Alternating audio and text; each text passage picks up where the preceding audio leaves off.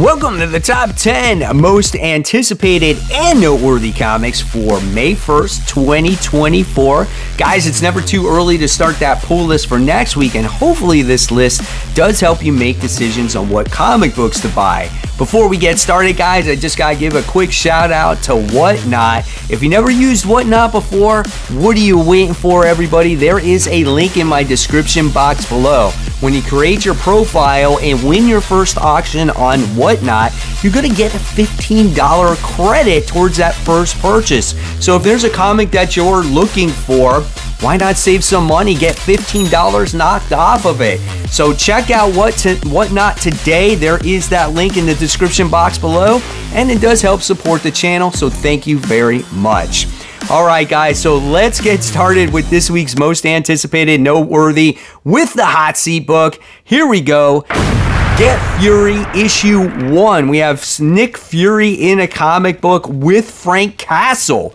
So this could be a book that I really enjoy or I really hate. I'm not a real fan of like army books or war books. I just never been into that stuff. But this could be a cool little comic book or series here with these two characters interacting with each other. Sorry, can't speak. So we'll see what it has to bring. So this one is 28 pages and this one is $4. All right, next is the book that is on the rise, and we have The Savage Sword of Conan issue 1. So, I'm sorry, this is The Savage Sword of Conan issue 2. I read the first issue of this and I really enjoyed it. It was like this black and white, oversized magazine format, going back to the early days of Conan. I really enjoyed it. I love the stories that it had to offer here. So I'm gonna try issue 2, and you got a lot of bang for your buck here. This is a 64-page comic for the price of $7. So officially kicking off this countdown now with number 10, we have X-Men. This is issue 34. Guys, the end is finally near. It's not quite over yet, though. Can't wait for the Krakoan Age to end. There is definitely some great ideas in this and some solid stories, but overall, it's just been way too dragged out with this whole Fall of X thing. And I just feel like the main title at this point is just spinning its wheels to get to the end, right? Of course, I'm reading it to find out how it ends, but I'm really looking forward to the new X-Men stuff coming in the summer. This book is 28 pages, and this is a $4 comic. Now, when it comes to this current comic book week, guys, listen, it was a very lackluster week. There's not a lot of comics that are getting ready to come out because of Free Comic Book Day. So if you see some books going, Mike, you couldn't find any other books? Yeah, it was some slim pickings. Coming in at number 9, we have Spider-Woman issue 7. So Jessica Drew is dealing with the loss of her son Jerry, and this has kind of been a bridge between story arcs, right? She leaves New York or whatever, wherever she's living, like Manhattan or whatever it is, to go to San Francisco to try to get a fresh start. We've got to see her do a battle on a train. We get to see her team up with Spider-Boy, and now she's arriving at San Francisco, and it looks like she's going against another adversary. Who that is, not quite sure. We'll see what happens with Jessica. I need a little bit more story development here because I feel like this story does have potential. And I like the Jessica Drew character. She's had some great series in the past. So this is legacy numbering 123. This is a 32-page comic, and this one is $4. Moving on to number 8, we have Moon Knight Blood Hunts. That's right, guys. The Blood Hunt tie-ins are beginning here. And when it comes to the Blood Hunt tie-ins, I will read the ones that I am currently reading, like the ongoing series I'm currently reading. I'll try maybe a few of the tie-ins, but if they're not good, I'll probably wind up dropping them. But this one is Cry for the Moon. For the new and vengeful Moon Knight, taking Mark Spector's name isn't enough, as he now turns his sights and fists on everything Mark held dear in his life. So this doesn't give you too much of how it ties into Blood Hunt. Maybe they don't want to give away the story or anything like that. But this is legacy numbering 235. This is a 28-page comic. This is $5. Moving on to number 7, we have The Incredible Hulk. This is issue 12. So this is the huge aftermath of the Frozen Charlotte character. The reason why this is so high on my list is, once again, there's not that many comics that are coming out. And I feel like with Nick Klein coming back on the artwork, I think this is going to get people a little bit more excited. We're done with that last story arc here. And hopefully this progresses the story of the character Charlie, because Hulk now has to find a cure to get her out of that China doll state that she's in from what happened with Frozen Charlotte, right? So, and it looks like he's visiting Brother Voodoo.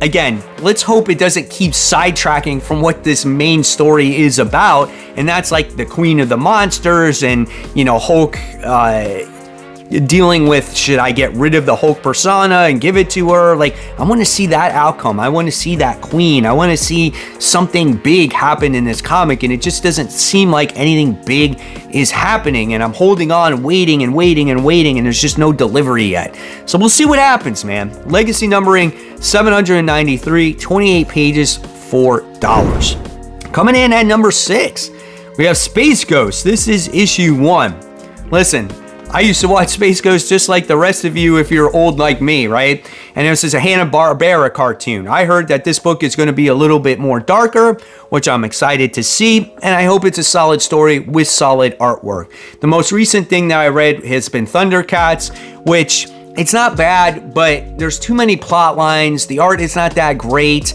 and it's just not, I don't know, man. There's just something missing from it to where it could be epic, right?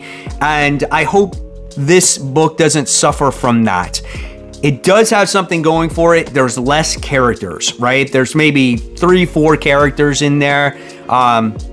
Whereas Thundercats, you have a ton of Thundercats. And I don't know if the writer is balancing everything right in Thundercats. So hopefully this book delivers. This bad boy is $5. Coming in at number 5, we have Deadpool and Wolverine World War III. This is issue 1. How about that newest trailer that just dropped a few days ago? Holy cow, that was awesome. And this book could not be released at the more perfect time. Finally, we get a Marvel comic book released, you know, right around the movie, right? I'm really excited for that. And I think with, you know, the X-Men animated story and this Marvel movie being released this year, I think people are going to just cram the theaters. They're going to want to see this. I think this is going to make a lot of money, and hopefully it delivers to where, you know, it brings back the MCU once again, because man, it's been flat lately, right? So I'm really excited about this book, the movie, the X-Men. When it comes to the animated series, 36 pages, $5. Coming in at number 4, I'll say it every time, the best Fall of X / mutant, non-mutant comic there is. This is Invincible Iron Man issue 18. Jerry Duggan has done a phenomenal job writing this comic book, and now he's side by side with Magneto here. So for years, you know, this was Iron Man's greatest fear, right? Is Magneto, because of the armor and everything else.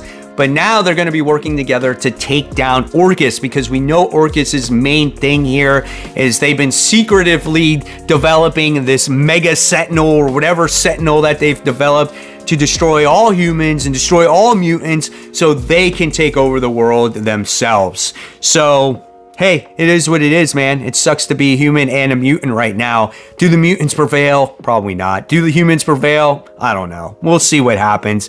Nevertheless, it's been a good series. Legacy numbering 668, 28 pages, $4. Coming in at number 3, we have Superman House of Brainiac Special. This is issue 1. So this is like a House of Brainiac 2.5. This is in between 2 and 3. And this is going to give you like little, I guess, tie-in stories of what happened to Lobo's, you know, city and what's going on with Lois and Perry and just all these different things that are going on while this House of Brainiac event is happening.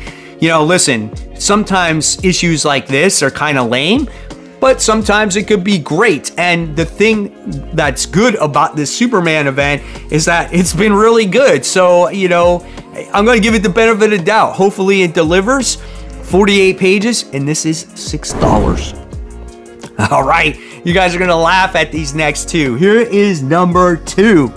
And my number 2 most anticipated comic, remember, it's my most anticipated, and not because it's like going to be this great story and I'm telling you to go out there and buy this comic book. I just want to see what it's like. And this is Blood Hunt. This is issue 1, the bloodiest Marvel event ever. Bloodiest ever. Maybe, we'll see, right? Again, it's a vampire story, right? It has the Avengers, it's got Blade, it's got Spider-Man, it's got Hunter's Moon, Tigra, Doctor Strange, Clea.